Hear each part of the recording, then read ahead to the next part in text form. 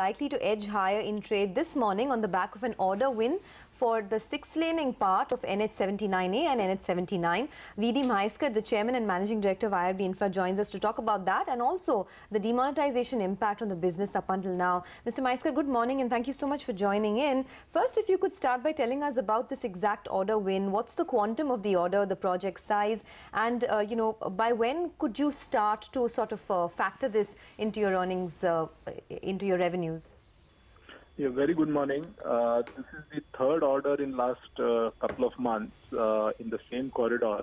This is a 90-kilometer 6-laning project, and with this, almost 330 kilometers target for this year has been completed as far as the company is concerned. And would also be happy to share that with this 6-lane order, which is a part of the Golden Quadrilateral, share of IRB in the Golden Quadrilateral length almost inches up to 20%. That is around 1,000 kilometers of the 5,000 odd kilometers that the Golden Quadrilateral comprises of. This is around 1,400 crores of order, and it's a premium that we will be paying to NHAI because we will be getting the tolling rights on the project from day one. We expect around 6 months to get the financial closure done, post which the construction on the project should commence. We are yet to get the letter of award, but this is a preferred bid at this point in time. Okay, if you are going to pay a premium, Mr. Mahiskar, okay, first, good morning. What will be your ROI on the project? We expect the IRRs to be positive in terms of around 16 to 18% on this order. And the corridor is having very heavy traffic, and that's the reason why it has a premium on it. Okay, what's your order book otherwise, your total order book? Yeah, with this order coming in, it should be around 11,000 crores. And there's some more to come? Are you bidders? No, I mean, NHAI has a system of declaring the bid then and there, so there is no other order which is in the pipeline at the moment. Okay, Virendra, good morning. You know, we went through a phase where NHAI orders were not really sought after. They, it wasn't really doing too good for the companies. Have we come out of that stage? It's subjective question, Anuj, because it all depends on the price at which one gets the order. So the order flow from NHAI has been extremely robust. There's no doubt about that.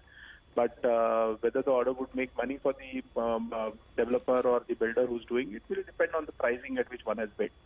So yes, one has to be cautiously optimistic and keep bidding sensibly is the only way forward. No, so the competitive intensity that existed and even the pig-headedness that which was the word one of the developers, is that out of the way now? We'll have to look at it in two parts, the EPC and the hybrid annuity portion and the BOT part. If I have to speak about the BOT part, I would say yes, it has certainly come off. There are not more than 3 to 5 bids that are getting placed on the BOT side. But if I have to look at the annuity or the hybrid annuity or the EPC part, I think the aggression continues to be quite strong on that side. Any impact of demonetization, Mr. Mahiskar?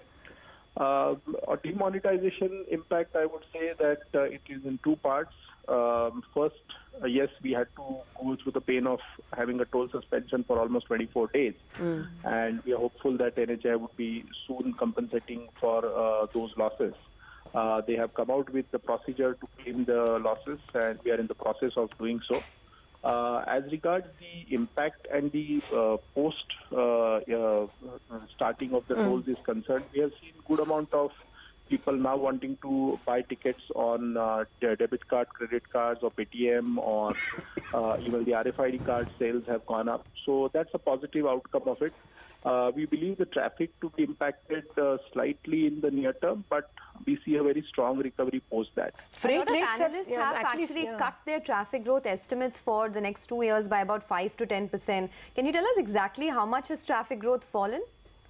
No, we haven't seen, frankly speaking, any very big dip or anything of the kind. That's a fear in our mind that the traffic might slow down. Having commenced the tolling, we haven't really seen any dip in the traffic numbers, to be very frank. Okay, well, freight rates have fallen, Mr. Mahiskar. So the fear is that obviously demand and therefore volume is falling. You don't fear that? At the moment, the collections that we are doing have not shown us any such big impact in terms of slowdown or numbers going down as such on a daily basis. But yes, that's the fear of the market. So I'm not being an economist, would not be right on my part to comment on that. Any idea on when you will be compensated by the NHAI and what exactly the quantum of compensation is that you're looking at for those 24 days? We have been given the a standard operating procedure under which NHI would be doing that, and we'll appreciate that once the numbers are firmed up, we'll share the same with you. But they are talking about compensating in two parts. One will be a cash compensation, and some portion of it will be as per the concession agreement provisions by way of extension to the concession agreement. Okay, We'll let you know the quantum exactly once the same is freezed with NHI. Okay, Viren. Thanks a lot for your time today. So that's IRB Infra.